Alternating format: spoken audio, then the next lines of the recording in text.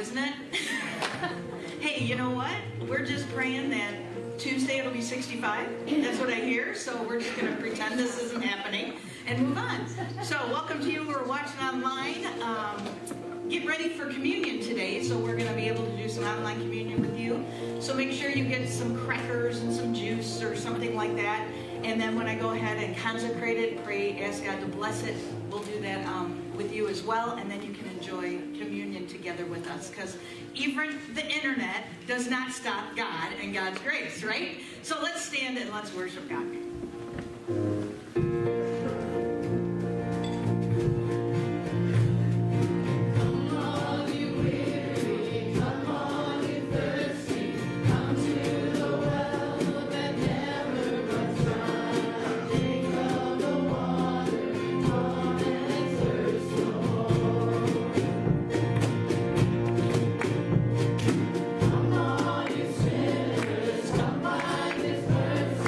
I'll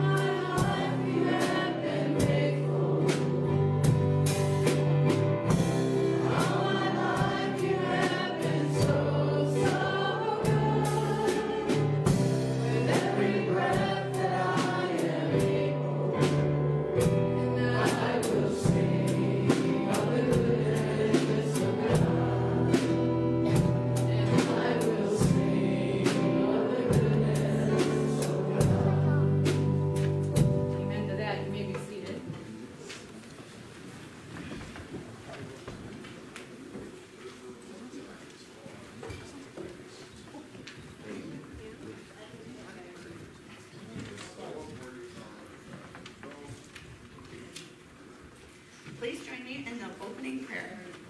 Holy God, Lent calls us to journey with you to the cross. Lent calls us to faithful living, to trust you, Jesus, the one who gives us life. Lent calls us to take up our cross and to follow you. Let us worship God, who walks with us this and every day. Amen.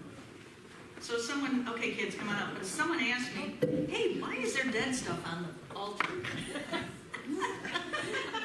Well, this is Lent, right? And Lent is all about introspection. Hi there, girl. And looking at our sin and really weighing out our sin and asking God to forgive us and really repenting of it, really understanding that our sin causes some problems, right? To other people, to ourselves, and get us in a bind, right? And so when Easter comes and resurrection morning, this will be beautiful, right? But until then, we're walking to the cross. So that's why it's kind of solemn colors. That's why it's kind of like, wintertime, kind of that time to just sit back and take a look at our lives and see how we're doing with our relationship with God. So how are you guys today? Everybody good? Yeah? Okay. So I have a choice you have to make today, okay? I have two roads on the ground, okay? One is a wide gate path, wide road, and one is a narrow, skinny, right? Skinnier road, okay? If you do what it says on each one of these, you will get the same thing, okay? You will get the same thing, but you have to decide which road you're going to go on. Do you want to do the quick one? Easy. You have to clap twice and yawn. That's not too hard. And then, see, you already got that down pat. Or you want to do the long one. Which one would you do if you got the same thing? You're going to get the same exact thing as if you were to do the long one. Why do you want to do the long one? You don't know? I'm going to do the short one. So go ahead, pick your sides you want, get behind each other. This never seems to work that way. All right, ready? Okay. Get behind each other. Okay. Next, first, clap 2 times. Walk on it, clap. And then walk again. Yawn. Hurry up, gotta go. Yawn. Oh, I get my prize already. Okay, you guys keep going.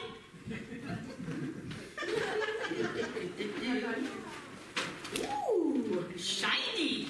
Okay, all right. Give a high five to anybody. Okay, and then what do you say? Jesus, I love you. Okay, get up. All right. High five. All right, say, Jesus, I love you. Okay, that's close enough. Next. Okay, come up here. Right here. Jump 3 times. High five. All right. Jesus, I love you. All right. But I've already got my prize. High five. Give me a high five. Oh, okay. So, which one took longer to do? That one, much longer, right? But why did you pick that? Why did you pick this? Why did you pick the longer one? You wanted to do something tougher? Yeah. Okay. Well, do you think most people, if they knew they were getting the same thing, would pick the easy way? Most people pick the easy way? Let me give you another example. Let's say your teacher says, I'm going to give you a spelling test. And the teacher says, you have a choice to make. You can either take the words that I gave you to study and use that sheet when you take the spelling test, or you can do it without the words. Now, you haven't studied very well. So, she's giving you a choice. Which one are you going to take? You haven't studied very well for it. You're going to take this sheet, right? I mean, how many would you take the sheet? We're going to take what's a little easier, right? Okay. Just so you know, this would have been, because I said you're going to get the same thing, didn't I? And the same thing is you were going to get a prize at the end of each path that you chose to go down. So you guys did really well because you chose the more difficult path, didn't you? This is what you would have got if you went the easy way. Something shiny and wonderful. Look inside there. Pull one out. You would have got a pine cone. Woo-hoo! But instead, this is what you're going to get? Yeah. I know, you have to wait. Okay. Let me read you what Jesus says, okay? This is interesting. So pretend those are roads.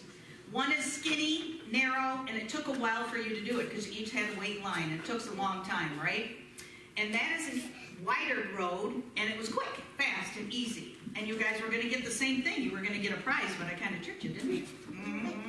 It's tricky people out there. Listen to what Jesus says. He says, enter through the narrow gate. Which one of those is the narrow gate? Which one of those is the skinniest? That one. Yep. He says, enter through the narrow gate. For wide is the gate and broad is the road that leads to destruction. That's a broad road, okay? And many enter through it. If they didn't know what was in the bags and I said you were getting the same thing, most people would have chosen the wide road, wouldn't they have? Because it's easier. It's a shortcut. I'll do it. It's easy. But Jesus says, I want you to enter into my heart through the narrow way. I want you to serve me. I want you to come to Sunday school. I want you to pray. I want you to learn all you can about me. And when you do, you get to spend time and eternity with me in heaven. But so many people take that way, the wide way. I'm going to sleep in. I don't need to go to church. I didn't roll my clock forward, right? So I'll miss it. It'll be fine. But you know what? God might have had something special for somebody today. He had something special for you guys today, didn't he? Because you guys are getting some treats, aren't you? Yeah, so Donna, where are you? Okay, Donna's going to take you guys downstairs, and I need your help. She's got a little craft for you to do, and we're going to use it to decorate for Easter, for our Easter breakfast. Exciting, I know. Yeah, we're going to have Easter breakfast, I know. It's going to be great. So, here you go. Take one of your prizes. All right, actually, you can take the whole bag. Wait. Let's pray. Lord, we thank you for reminding us that the narrow way, the path to know you intimately as our loving God, is difficult. It's hard. And many people won't choose that way. They'll choose the easy way. But we thank you, Lord, that you commanded us to go through the narrow gate, to learn about you, to pray, to come to church. And to do those things will draw us closer to you. You do it for our own good. And so we thank you for that lesson. In Jesus' name, amen. All right, bye. Yep, the little ones, and all you guys are going down. Come on. Miss Donna's going to take you down. You get your candy. You know, leave it to these good kids to pick the narrow way. That's great. They're doing something right. They're doing. Yeah. Good job, parents. Good job. Good job. Yeah, that's true. Good job, parents. It's hard skill these days. All right, please join me in the scripture from Matthew chapter 7, 15 through 23 NIV. True and false prophets. Watch out for false prophets. They come to you in sheep's clothing, but inwardly they are ferocious wolves. By their fruit you will recognize them. Do people pick grapes from thorn bushes or figs from thistles? Likewise, every good tree bears good fruit, but a bad tree bears bad fruit. A good tree cannot bear bad fruit, and the bad tree cannot bear good fruit. Every tree that does not bear good fruit is cut down and thrown into the fire. Thus, by their fruit, you will recognize them. Not everyone who says to me, Lord, Lord, will enter the kingdom of heaven, but only the one who does the will of my Father who is in heaven. Many will say to me on that day, Lord, Lord, did we not prophesy in your name, and in your name drive out demons, and in your name perform many miracles? Then I will tell them plainly, I never knew you. Away from me, you evildoers. This is the word of God for the people of God. Thanks be to God. I should pick out a happier scripture for you because you love those happy scriptures. I know. Really. We're in the Sermon on the Mount, baby. I don't know what to tell you.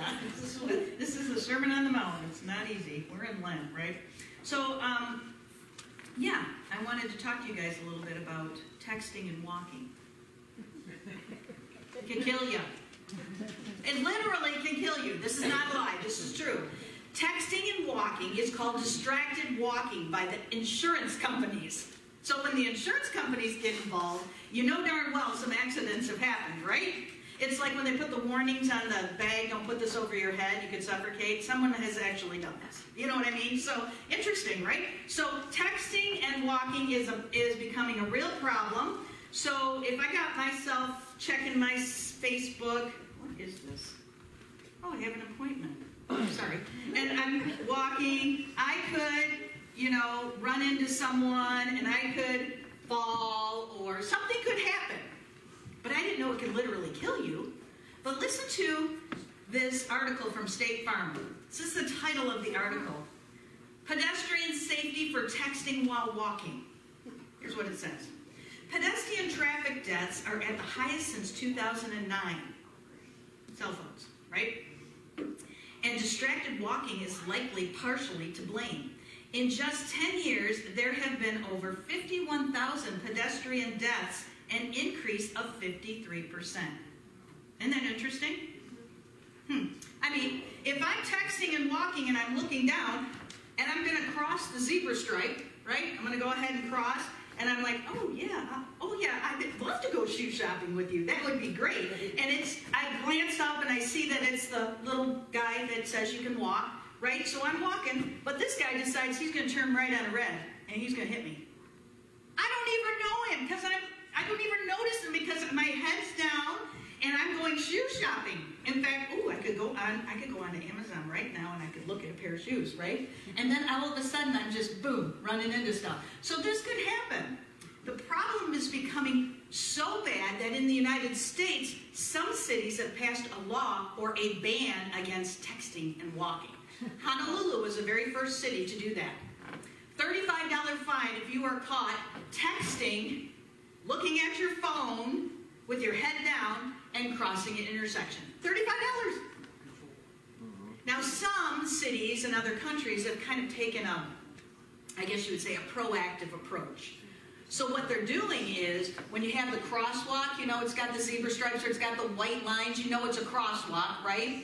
And you see the light and the little guy says, go ahead and walk. What they're doing in some cities is installing lights on the ground in those crosswalks. Green for go, and red for stop, because when my head's down, if I can see what's on the ground, so I see that it's green, I can see that it's red, I better stop. Can you believe this is happening? Can you believe it? They're doing this because people are literally dying from texting and walking. I never thought that. I never thought there would be somebody stupid enough to die while texting and amen? So here we are. It's the Cherry Festival, and the fudgies are up, right? Any fudgies in here? I love you. But if you're not a fudgy, okay? And here they are. Oh, yeah, we could go here, and they're walking right at you. And what do? Okay? If you're a pastor, you should do something nicer than what I do. But this is what they do. They're walking right at me, and I'm looking at them, and I'm like, no clue. They walk, and then boom, they run into me. And what's the first thing I say is, pay attention, right? Or maybe there's some nice people like you. Here comes the teenager with their, oh my God, Billy's not going to invite me to the dance. I know, it's so rude. And you see him coming, and you're just like, oh, and you get out of the way, and you look at them, and they have no clue. They just walk right by, right?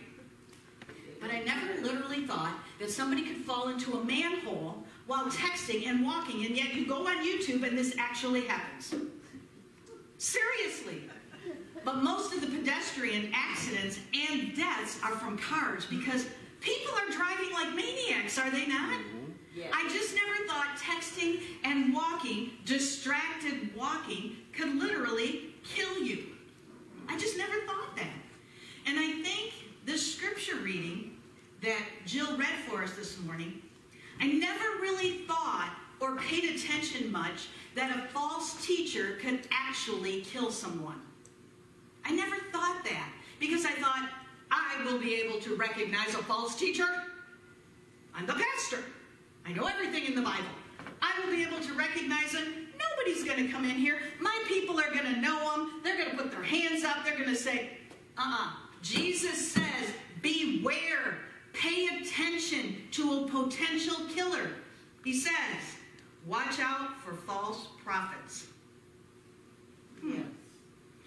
This is a matter of life and death. When Jesus says beware, when Jesus says pay attention, when Jesus says warning, warning, we need to pay attention. This is a Sermon on the Mount. He's saying warning, warning. Why is it a matter of life and death? Listen to the scripture right before this one. This is what Jesus says. Enter through the narrow gate. For wide is the gate and broad is the road that leads to destruction, and many enter through it. But small is the gate and narrow the road that leads to life, and only a few find it. Jesus tells us then that false teachers could kill us because they're going to lead us down the easy way, the wide gate. The wide gate is always available to us. The easy way is always available to us. Go somewhere where everybody agrees because that'll be easier, right? Go somewhere where everybody looks the same and votes the same and thinks the same because that'll be a heck of a lot easier, right? Because if you sit in a pew somewhere or you sit in a group somewhere and someone doesn't agree with you, well, I don't like that. I want everybody to agree with me. How are we going to learn? How are we going to struggle with Scripture? How are we going to struggle with situations if we don't spend time with people that are different than us? That is a false teacher. And they do it every time because it's easier to go the wide road, isn't it? So, I just started preaching. I'm supposed to be doing the series recap. So let me get to that. So anyway, we're on the Sermon on the Mount, okay? And we're at the last chapter of the Sermon on the Mount, by the way.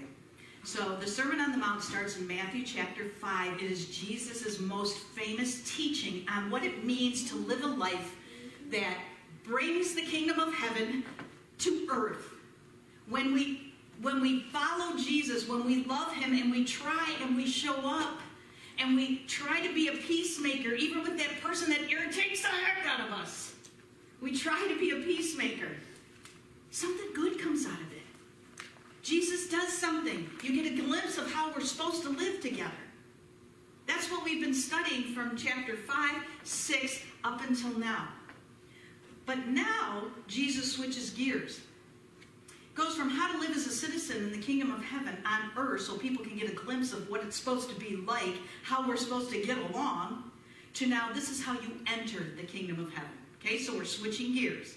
So now instead of looking at it through the lens of how we can bring the kingdom of heaven to earth, it's now how do we enter the kingdom of heaven? How do we enter that experience right here on earth? How do we do that? And Jesus tells us, you enter the narrow way. You enter the narrow way. But I always thought the scripture was talking about believers and unbelievers. Isn't that what you've heard that preached on? Enter the narrow way. If you enter the narrow way instead of the wide way, the narrow way leads to Jesus Christ. He's the only way to heaven, and yes, that is true. Or you could go the narrow way or the wide way, which is easy, and that leads to destruction, which is hell. Okay? Believers, unbelievers. And we think, hey, I'm on the narrow way. I love Jesus. Everything's good to go. Simple enough. But then why does Jesus say, many will enter through the wide gate? And you say, because the world's going to heck in a handbasket, right? Everybody's doing what they want. Just like I didn't know that somebody could literally die from texting and walking. You got great-grandchildren. Guess what they're going to be doing? Texting and walking. This is what they're going to be doing. And you would say, put your phone down, kid. We are 2 generations from people growing up with the scriptures. 2 generations. That means your great-grandbabies ain't going to go to church. They might, but they might not. And guess who's going to lead them down the false way? The wide road, the easy way. The false prophets are gonna. Yep. The false teachers are gonna. That should upset you, shouldn't it? Shouldn't that upset you? It should upset me. Just like texting and walking, I didn't think was a big deal. But apparently it is. 51,000 pedestrian deaths. Now, not all of them are texting and walking, but some of them are, and they can be prevented. 2 generations of little ones not knowing the stories of Jesus. No grandma here to take them anymore. So they have no roots. And when you have no roots, you don't know what's right, you don't know what's wrong, and somebody can come and lead you astray. They can say, this is the better way to go. You don't believe me? Jim Jones. Look at the cults. He led thousands of people astray. And I could go on and on. And that's when people were going to church. That's when the generations were raising their children to hear the stories, to know how to fight against those false teachers. Jesus is saying, warning, warning, pay attention. Pay attention. Are we? So, here we go. How do you recognize a false teacher? I think that's important, right? Number one, the first way we recognize false teachers is to pay attention. They're coming for you. That's what Jesus says. Watch out for false teachers. So pay attention. This is real. They come to you. Who's you? The church. The church. Okay? They come to you in sheep's clothing. But inwardly, they are ferocious wolves. They will come to the flock, to the believers, into the church. These false teachers seem harmless because they look like everybody else. They say the right thing. They might even tell a live testimony about how Jesus changed their life. I can give you an example. When Shar was here, there was a guy that came into the church and seemed like a nice guy. And he was here for like a hot minute. And he told Shar, I want to preach next Sunday, Pastor Shar. And she goes, he was saying all the right things. He believed in Jesus. He loved Jesus. And he says, I'm being called to preach. And she's like, well, we have lay servant ministry for that. You can go through there and figure that out. You got to go through the steps. Got to go the narrow way. I don't want to. There's a pulpit. Get up here and let me preach. She wouldn't let him. So then he says, I'll lead a Bible study. Who is this guy? Some of you remember him. You remember him. Good-looking guy. Very well-spoken. Seemed to have it all together. Found out he was beating his wife. Get up to the pulpit. Right? So there was a lot of things that were wrong. And there were some red flags. And that pastor could have said, okay, you know what, I'm going to be gone next week, come on in. This is a scary place, the pulpit. If your knees aren't shaking, if your stomach isn't going, oh my gosh, I got to get up here and try to preach like Jesus the Christ, you better be afraid. Because what you preach better be true. Right? And what he was going to preach was not going to be. So they come looking good. They come as sheep dressed in, and they come as wolves dressed in sheep clothing. So they look like everybody else. Here's what Paul says in Acts 20. He confirms this. He says, keep watch over yourselves. He's talking to the leaders of the church. And all the flock of which the Holy Spirit has made you overseers. So leaders, keep watch over yourself. Because guess who Satan wants to attack? Is the leaders of the church. Because if the leaders say, I'm done. I give up. Do you know how many pastors quit? Do you know how many times I've said I give up? Literally, a lot. And yet, here I am. Right? So he says, be shepherds of the church of God, which he bought with his own blood. Paul says, I know that after I leave, savage wolves will come in among you and will not spare the flock. Even from your own number, men will arise and distort the truth in order to draw away disciples after them. So be on guard. The Apostle Paul confirms this. He reminds the leaders of the church, pay attention, watch for wolves that come and devour the flock. I'm going to stop right there.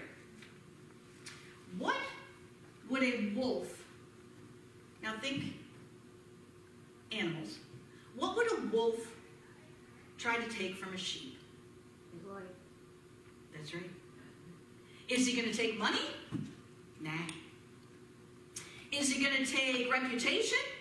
The sheep could care less. The sheep wants to go eat. The only thing the wolf wants, the only agenda the wolf has, is to destroy the sheep. That's it.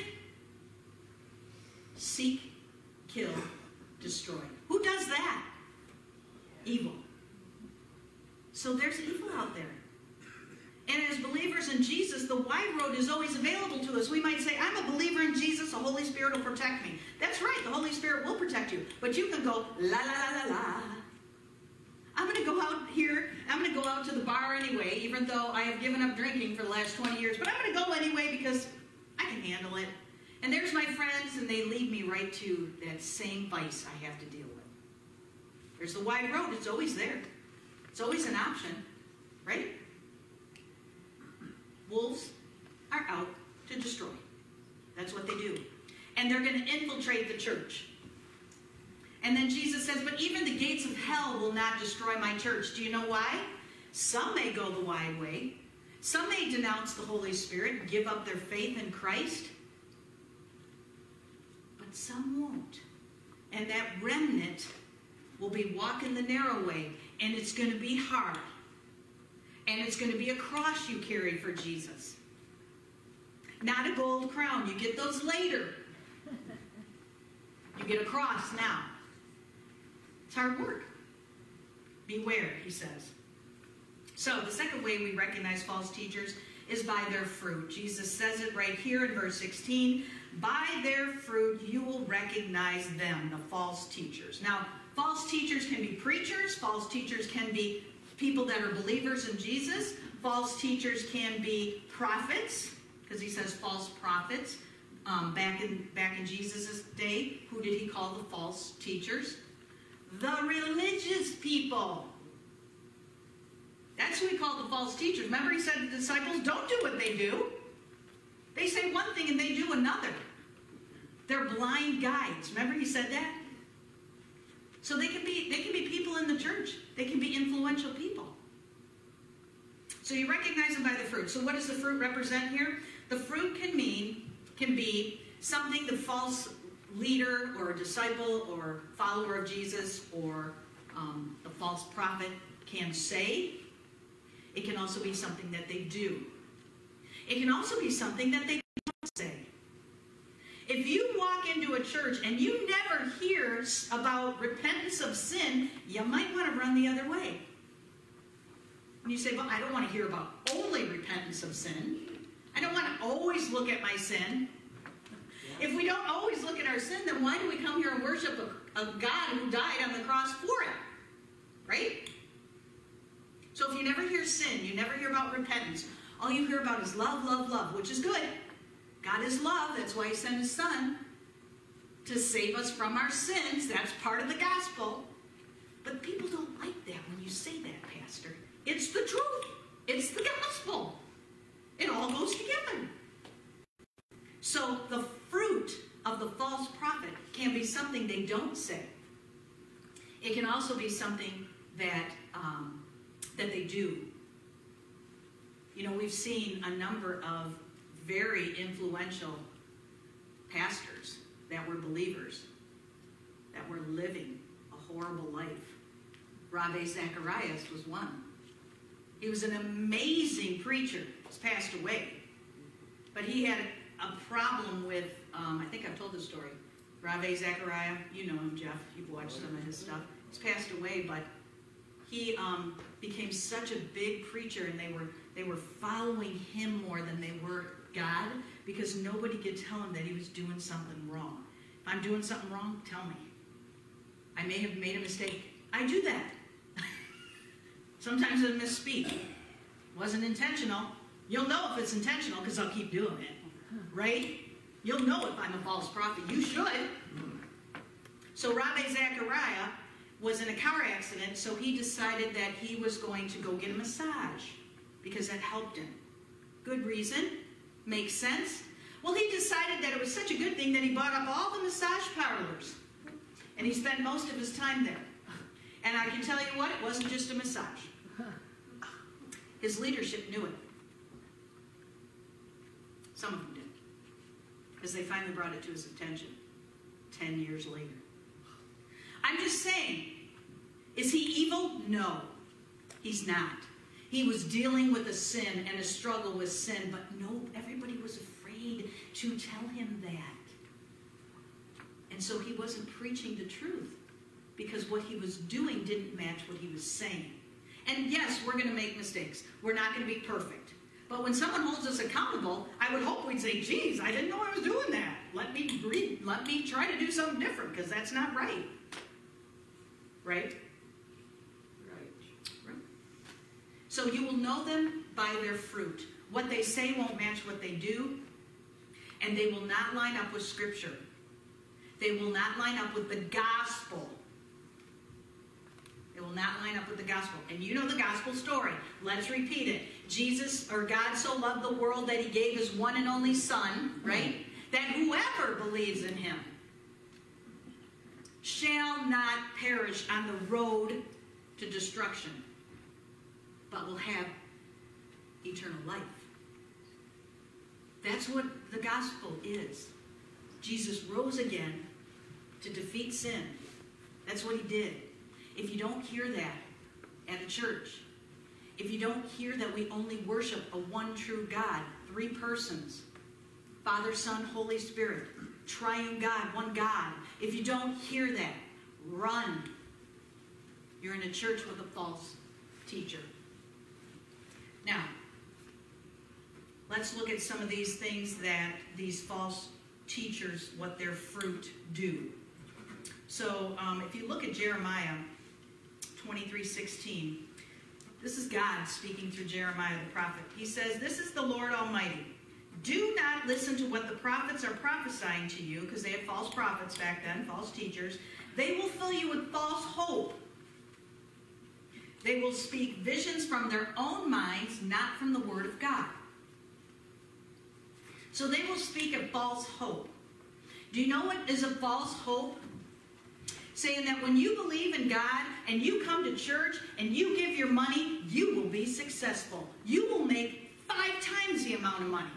Have we heard that prosperity preaching? Yeah. There's a number of preachers that do that. Well, you must not have been given enough if you're not getting more. No. Or you must have sinned because there's some sin you're dealing with. That's why you're not getting healed. You heard that? I literally went to a Pentecostal church where they said, well, if you're not getting healed, it must be because you have some sin. That is bad theology. Amen? That's not what Jesus said. When they said, who sinned? Why, this guy's blind. Who sinned, his mom or dad? And Jesus said, neither of them did. He can't see, so I can show you that God is bigger than illness. God is bigger than disease. God is bigger than death. Because our loved ones go, don't they? We love them and they go, but we know that we will see them again. They'll give you a false hope. Everything's going to be great when you follow Jesus. And what did Jesus say? When you start following me, you're going to have tribulation. You're going to have problems. You're going to have to pick up your cross. You're going to have to go the narrow road. Because when people see you living for me, when they see you struggling with an issue, with an illness, with a sin, and all you can do is rely on Jesus, they're going to go, that's the God I want to follow. That's who I want to follow. So the last way we recognize false teachers is to test the fruit. So we must test the fruit. Okay? And so Jesus is interesting. He does this parable. He says, do people pick grapes from thorn bushes or figs from thistles? Likewise, every good tree bears good fruit, and every bad tree bears bad fruit. A good tree cannot bear bad fruit, and a bad tree cannot bear good fruit. When I go up to the winery, right, and I see the grapes, or I see the grapevines, if I lift up a leaf, I expect to find a peach. No, I expect to find a grape. When I go out to the orchard and I go to the trees, the apple trees, do I expect to find an orange? No, I expect to find an apple. It all has to do with the nature of that tree. A false teacher will have their roots planted in the one and only true God, Jesus Christ. The rest will not. And therefore, if they're a bad tree, they're not going to ever be able to produce good fruit. So if you wait long enough for those false prophets, you will eventually see that their fruit rots. You'll find out that they were working for the money so they could go up to a bigger church. If you got into the ministry because of the money, good Lord, what's wrong with people? Right?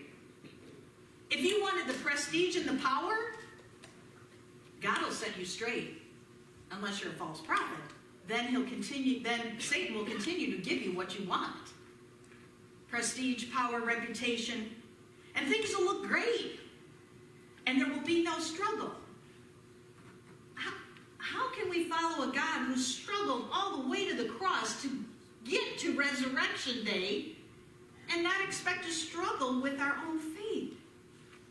Struggling with your faith is a good thing, folks. It builds faith muscles. It gets you ready to pay attention to the false teachings that are coming our way. Remember, Satan's running out of time. He's running out of time. We're getting closer and closer to the return of Christ. We don't know when. I'm not telling you when because I don't know. But you can tell. You can tell what's happening in the world. It's following Scripture. And so we're running out of time. He's running out of time. So he's going to come on even worse. So, the fruit. James tells us what kind of fruit you will eventually see, the rotten fruit that you will eventually see from the false teacher. Eventually. It'll look good to begin with.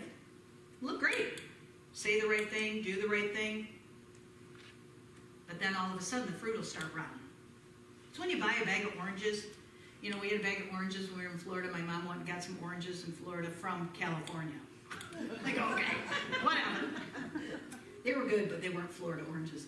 And so we're like, oh my gosh, they're beautiful. Well, the next day we went in there, a couple days later, and we're like, what smells? And we look, pull out the fruit, and down at the bottom is a rotten orange. Eventually, you will know the false teacher's rotten fruit if you test it. This is how James tells us. If you harbor bitter envy and selfish ambition in your hearts, do not boast about it or deny the truth. Such wisdom does not come down from heaven, but is earthly, unspiritual, and demonic. For where you find envy, which is jealousy, right? Self-ambition, all about me, my agenda, what I want, there you will find disorder and every evil practice. Notice that James does not say anything about theological viewpoints. He doesn't say a false teacher is one who has a different theological viewpoint than someone else. He doesn't say that, does he? He says it's someone who's jealous, someone whose self-ambition is all about them and their agenda and what they want. Right? I was surprised. I thought it'd be something about leading people astray from the gospel, which is true. But people can call people false teachers just because they don't agree with them. People can call people false teachers because they struggle with the sin. We all struggle with sin, folks. Yeah, but that sin's worse than my sin. Right? They must be a false teacher. They must not be a believer at all. That's not what he says. He says it's those who are jealous and those who are all about themselves. Because you can't be all about yourself when you follow Jesus. James says that we will harbor in our hearts, what we harbor in our hearts will eventually come out in what we say and what we do and how we act. And if that's what's in our hearts, envy, self-ambition, it's all about me, I want it my way, it's eventually going to be rotten fruit that you can smell down the road. Right? So this begs the question, what kind of fruit does a true teacher of God produce then? Well, godly teachers teach about making disciples, because that's what Jesus commanded. Go and make disciples, right? Teach people about Jesus and the gospel. Tell your story, your true story, right? And live your life according, as best as you can. We're not going to be perfect, but we're going to live the best we can. Use your gifts to benefit others. My gift is preaching. If all I did was preach and want to make tons of money and go talk around the world, if that was where God called me, that's where I'd be. That's not where he calls me. He calls me to the small rural church. That's what he does. And that's okay. That's what I'm doing. Use your gift to benefit others. Lead lost people to Jesus. Don't lead them to a place where you think it's going to be great. You know, Jesus is great, but we like to lead people to places that are not Jesus. We like to lead them to praise bands. We like to lead them to smoke and mirrors. We like to lead them to, we have Mountain Dew and Pepsi instead of coffee. You know? Isn't that great? Now, I'm all for pop, and if the kids want it, I say we get it. But anyway, I want to make them happy. But really, we lead people and we point people to Jesus. That's what we do. We want to point people to something different. It's like we're almost begging people to come to church because, so-and-so is going to do a really special song, so come. Well, that'd be great. Come for that reason. But come because you're going to experience the Christ. Come because you need to hear the Word of God. Because he's got something to say to you and he's got something to say to me. That's what godly teachers do. They also love their fellow believers that they disagree with. What it says right there in 1 John 3:14. They seek humble ways to do good wherever they go. As a true teacher of the Word of God, it is my job to point you to the Christ. Is to point you to Jesus who can change your life. It is my job not to say, you're wrong, I'm right, but to listen, to struggle, to work through it. My job as a true leader of Jesus is to be a conduit and point to him, who's the only one that can change anybody else's life. We can't do it, but Jesus can. So let's remember that each one of us are a teacher. Each one of us are a leader. Each one of us have the opportunity to tell the falsehood, to go the easy way, or to go the narrow way. Let's remember that we're on the narrow path. It's going to be difficult. It's going to be hard. But what awaits is the glory of the Christ. That's why we do it. Let's pray. Lord, we thank you for your word this morning. And we thank you that, you know, there's false teachers that are going to come in and they're going to sound good. And if we don't think that we can be led astray, your word clearly tells us, Jesus says, beware. These people are going to come and they're going to look just like you. And they're going to sound good. And pretty soon, Lord, you tell us, watch their fruit. Watch it rot. So, Lord, protect this church. Protect this church from those who would try to come and preach falsehoods. Protect this community as they struggle with knowing you, and it's okay to struggle. Be with the people here as they go out into the world and try to answer questions, not to be right, but to point to you. That's our job, and it's hard. So give us the strength to do it. In Jesus' name, amen. So we're going to do Holy Communion now. So I'll have Jill come up, and Jenny, you want to come up? Okay. And again, in the Methodist Church, we have open communion, which means it's an open table, which means you do not need to be a member of the Methodist Church. You do not need to be a member of any specific church. You need to come, it's an open table, and experience the Christ the way he wants you to experience him. So let's look for our hand sanitizer.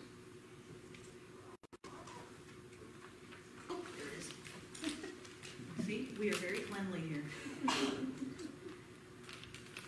So on the night that Jesus was to give up his life for you and for me, he took bread and he lifted it up to heaven, and he gave thanks to God for it, and he said to his disciples, after he broke it, take, eat, this is my body, given for you.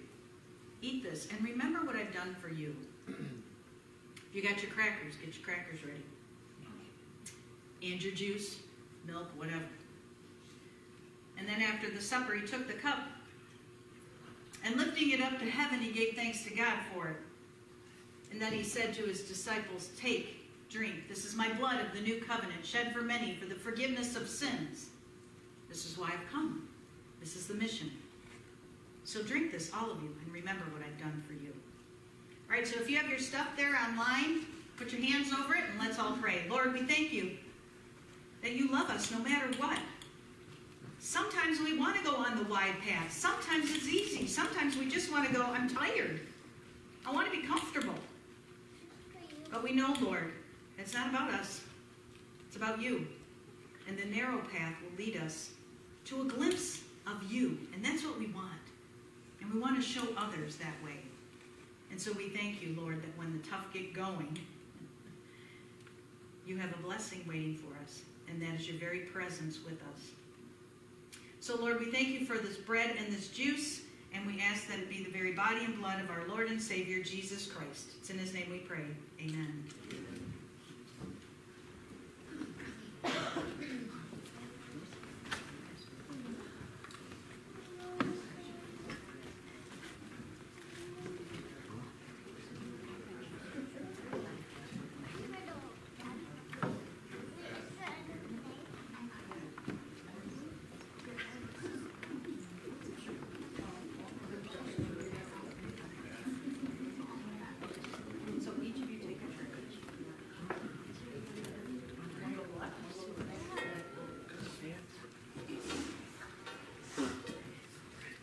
Free too if you'd like them. Okay.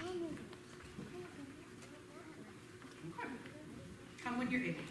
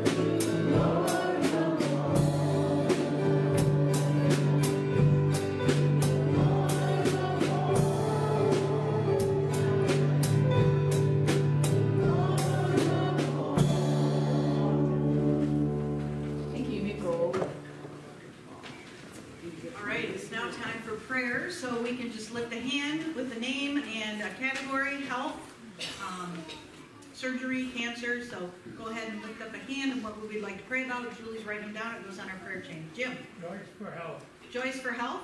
Thank you. John. Michelle for health. Michelle for health. Pray for cancer and all the people in here that could have it. Okay. Prayer for a cure for cancer. Kelly? Yeah. My dad's in hospital. Stan's in the hospital, so for Pastor Stan for healing. Steve. Heather for spiritual healing. Heather for spiritual healing. We want to pray for the family of Marty Plater. Her beloved family is back there, so make sure you give them a hug.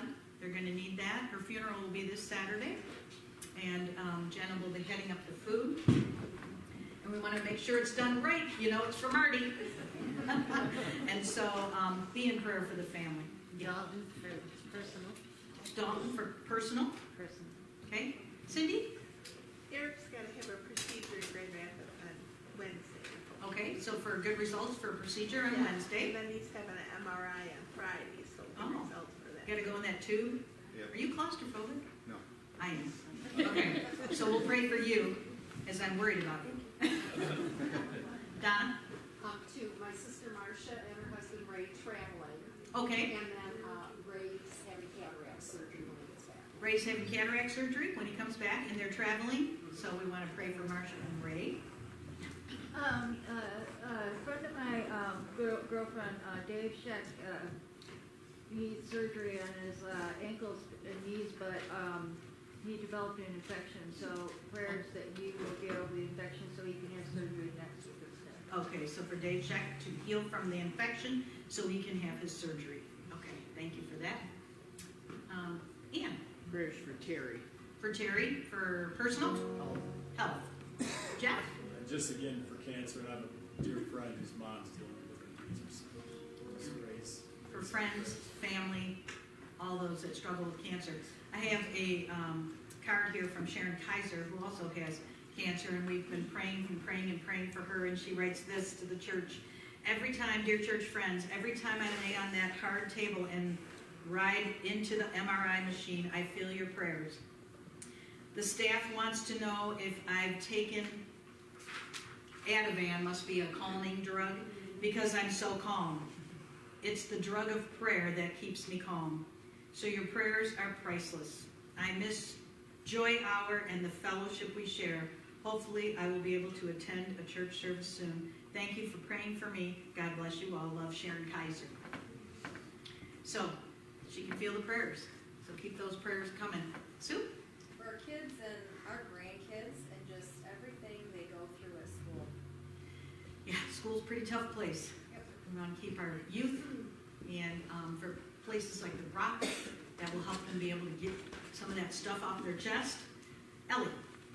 Prayers for the family of Nancy passed away last week. For the family of Nancy Knight. Okay. She moved away several years ago, but she was born here. Thank you. Anything else? Ron? All military and first responders. Thank you for our military, first responders. Thank you. All right. Paul? Pray for this church, guidance and direction. Thank you. Pray for our church, guidance and direction. Grandma Sally for health. Grandma Sally for help. For Dennis Richardson family, he just passed away 3 days ago. So for the family of Dennis Richardson. Thank you. Other prayers?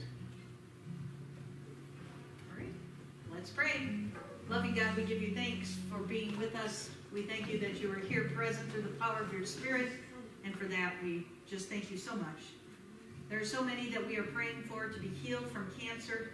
Lord, there's some that are going for MRIs. There are some that are going for cancer treatment. We just cover them in your mercy and your grace. We pray for continued research for a cure for cancer. We do pray for our first responders and our military as they're out there protecting us so that we can come here and pray without fear of being interrupted, of being shot at, or any of that. We thank you, Lord, for those first responders. And we pray for them as they see things that none of us will ever see. So we pray for them. We continue to pray for our church, for guidance, direction, and for you, Lord, for you to be the one to lead and direct, and for us to hear from you. And we thank you for teaching us to pray, saying, Our Father, who art in heaven, hallowed be thy name.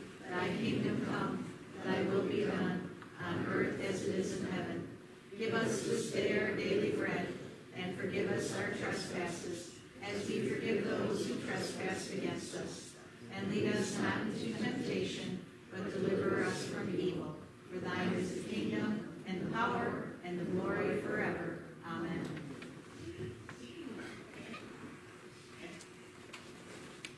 Go ahead. Please stand with us.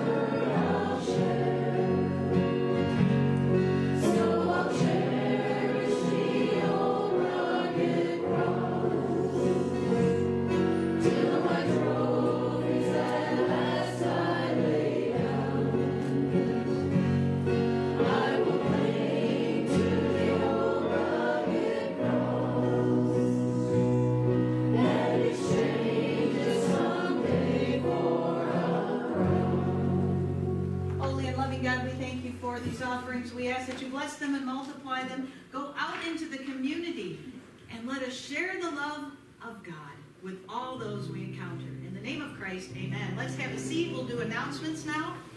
So I've run over a little bit, so So what do we have to announce? We have some announcements? Jeff, All right, well, I'm supposed to be Stacy. hey, come up here, I'll Stacy. talk louder than Stacy. Come on, Stacy. All right, so at council meeting, Tuesday night, 7:05 p.m. So you want to know what's going on with the church? That's a good time to come down, and you're welcome to come as part of the congregation. Come on down and see what we're talking about, bills and all the good stuff, and of course a discussion about our church. Also, Easter breakfast. I've got lots of folks signed up now, but let's invite somebody. Let's fill that place. And the offering that we're going to take down there, I think we'll do the roof. We need to do this roof, so we'll take an offering then for the Great. roof. Yeah, Thank you. that's it. All right, anything else? Just we need to continue to have eggs. We got a lot of candy now. Now we need eggs. So We need please continue to pick them up, stuff them, bring them back. We would appreciate it. We've got that big Easter egg hunt coming March 23rd. It is becoming a community Easter egg hunt. So we get, I don't know, how many, 300 people? So there's a lot of kids that need candy. And so we need help. There's a sign-up sheet. Go ahead, take a look. Let's pray again. Lord, thank you again for all you do for us. Give us the strength to go out and shine bright for you. In the name of Christ, amen. For those of you who do communion, make sure you catch your little communion cups. Take them out. Look at what you did to my hat.